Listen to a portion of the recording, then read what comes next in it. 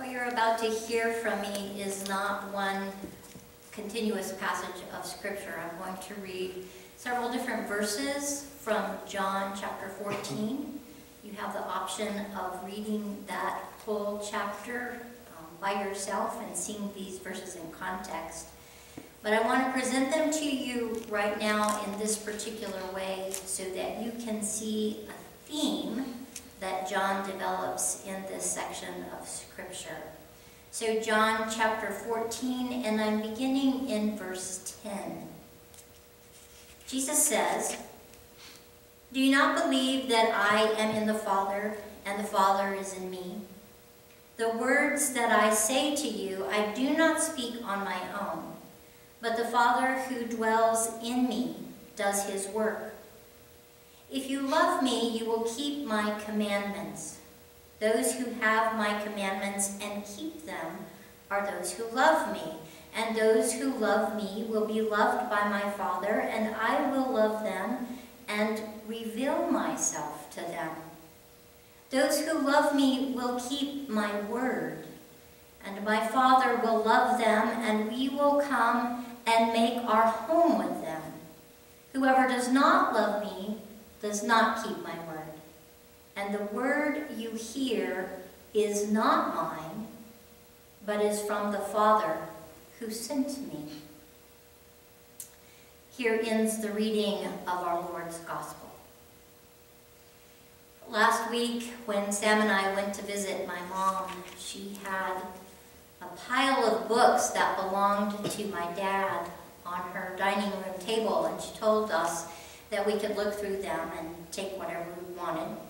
So Sam took a very large stack of National Geographic magazines and some of Pop's old geography books, and I myself took a very big brown paper sack full of good stuff. But the very best thing I took off of that pile in my mom's dining room was not a book at all. It was page after page of papers that had my dad's own words written in his own handwriting.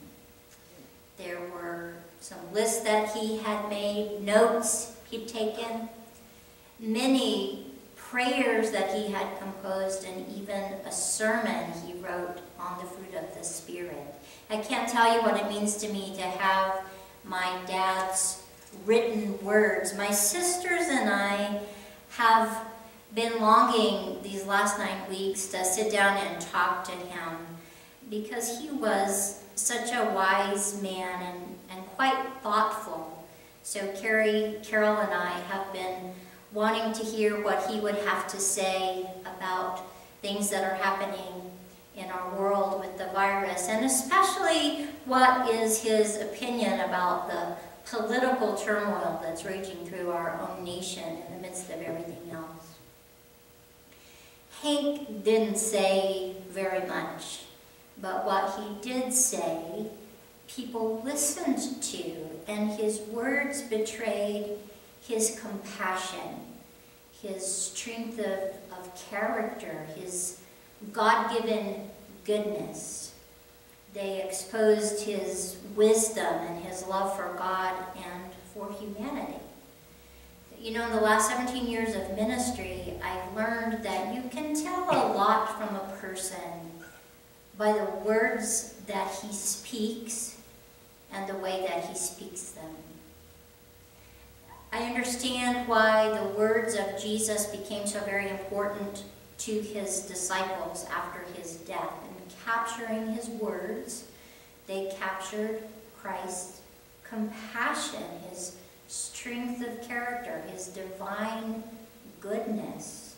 They preserved his great wisdom and his love for God and for humanity. By collecting and writing down what he said, the first followers of Jesus gave each successive generation the opportunity to hear what he had spoken, and through those words to learn a little bit about him. But not only did they memorialize Jesus for us, his words teach us how to find God and how to enter into a life-saving, soul-saving relationship with the divine. It's interesting to me that the 14th chapter of John focuses on the words and the commands of Jesus, because this chapter is presented to us in the gospel right before it tells us about Jesus' death. So it's almost as if the writer is urging us to look and see Christ is coming now to die, so remember what he's taught you. Don't forget all that he has said. Of course, we only need to flip through a red letter edition of the New Testament, right, to see all of the words that are attributed to Jesus. Not every translation of Scripture has him saying exactly the same words. And the 4 different Gospels don't always have him deliver the same words in the same way, in the same context. But this isn't something that needs to concern us. Translations differ for a number of reasons. For instance, they differ because of the Christian tradition that they grow out of, or the time in which that translation was provided, or even linguistic study and development. And 2, each of the Gospels is written for a specific purpose, and the writers tell their own version of the Jesus story, so it makes perfect sense that they wouldn't all tell that story in the same way. We don't have to focus on the discrepancies. Instead, we should focus on what's being conveyed through the words that are attributed to Jesus. And we need to ask ourselves, how are we going to allow these words to shape us as his followers? In the moments before his arrest and crucifixion, John's gospel reports that Jesus asked his disciples to remember his words and his teachings and his commandments. So I want to take a few minutes to kind of run through that gospel and to remember. So I'll begin with chapter 3, which is the first chapter in which we see Jesus deliver his first monologue. And in that chapter, we hear Jesus tell a man named Nicodemus, "Whoever lives by the truth comes into the light." So everyone can plainly see that what is done by him has been done through God. In other words, when we live in the light of Christ, we surrender to God. We allow God to work through us, and then we give God credit for that work. In chapter 4, we hear Jesus tell the woman at the well, God is spirit, and those who worship God worship in spirit and in truth. See, worship isn't formed in our upholding of human doctrine. Worship is formed when we in fact surrender our doctrine to the truths of God. In John chapter 5, Jesus heals a man on the Sabbath, and there are some folks who are very upset about that happening on that particular day. They scold Jesus, and he says to them, I can only do what I see God doing. He surrenders himself to do only that which God would do and which God does.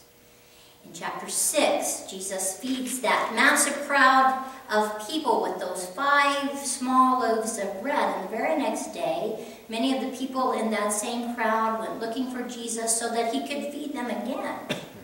And he said to them, don't work for food that spoils. Work for food that endures to eternal life. That is to say, make your priority about giving yourself to God. In chapter 7, we find Jesus teaching in the temple, and he says, my teaching is not my own, it comes from the one who sent me. He surrenders his own thoughts and opinions to the truth of God. In chapter 8, Jesus says, you judge by human standards. I pass judgment on no one, but if I do judge, I stand with the one who sent me.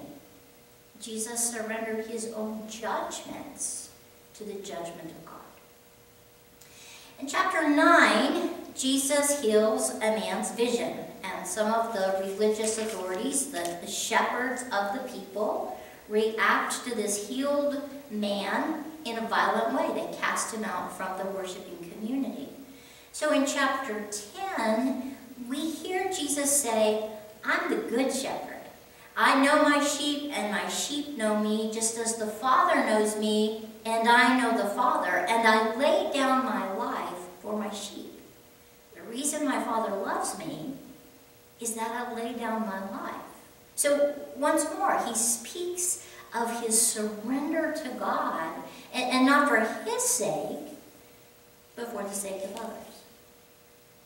Chapter 12, we hear Jesus speaking about his self-surrendering union with God. He says, whoever believes in me believes not in the one who sent me, and who sees me, he says, whoever believes in me believes not in me, but in the one who sends me. And he says, whoever sees me sees the one who sent me. In chapter 13, he gives himself to his disciples, and he washes their feet like a slave would do. And then he says to them, now that I, your Lord and teacher, have washed your feet, you also should wash the feet of one another. And then in chapter 14, where we begin, we hear Jesus say, those who love me will keep my word. And the word that you hear is not mine, but is from the Father who sent me. So I hope that I have been able to paint a picture for you. And the picture I want to paint is one that demonstrates how the words of Jesus are words of surrender, words of giving up self and identity so that he can be found and known in God. And this is the way in which he leads his followers. To make that point clear, just before Jesus is headed to his death, right, to his self-giving death on the cross, John's gospel asks us to think back on what Jesus has spoken. Words of God-centered surrender. It's very easy to talk about surrender and about dying to self, but it is another thing altogether to put that into practice. Our human disposition is naturally inclined to protect our ego. We want to look good. We want to save face in all that we do and whoever we are before. And so we protect what we stand for, what we value, what we favor, what is our right. We protect what we believe in. But in the words of Christ, we find an alternate way of being. We find a new way. In fact, we find a narrow way. And the way, the only way, to abundant life and God's eternal dwelling. The words attributed to Jesus are those of submission to God. And that's the way in which he leads us. Of course, I realize that this is not all Jesus said. And I can make that point too, which would thereby relieve me of the uncomfortable theme that I find in the printed word of Scripture. But if I do that, I am only betraying my own inner conflict with my ego. I have to admit that I'm ravaged by my pride. Pride that tells me to hang on to me with all that I have. I feel opposed in my heart and kind of struck down in my spirit. And I want to ask, really, Jesus, surrender? Is that what you meant? Surrender? You want us to surrender? You think that it will be life-changing and soul-saving for us to surrender our whole being to God? Are you absolutely sure about that? Surrender? Let those who have ears hear the words of Jesus. Will you pray with me? Most holy God, we have heard the words of Christ. We have seen his actions, the work that you have done through him, the work of surrender, the work of giving to the other, the work of completely pouring out for the sake of love. We know that this is your testimony through Christ. We know it is your witness. And we hear the words vibrating in our ears and being planted into our heart. But what you ask of us is a great deal. All that we are, all that we have. Most gracious God, we truly desire to please you. Help us then to hear the words of Christ. Help us to surrender. In his holy name we pray. Amen. May you go in grace and in peace.